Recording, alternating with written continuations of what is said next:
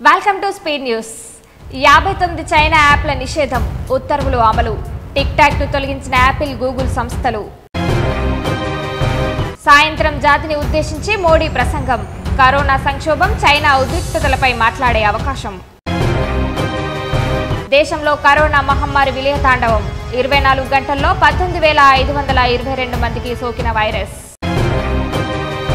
కొండపోచమ్మ పంటకు నీరు నిలిపివేత, గండిపండ ప్రాంతాల్లో మొదలైన మరమ్మతులు. హాంకాంగ్ స్వాతంత్ర ప్రతిపది కాలరాసేలా చైనా కుట్ర. జాతీయ భద్రత చట్టాన్ని ఆమోదించినట్లు సమాచారం.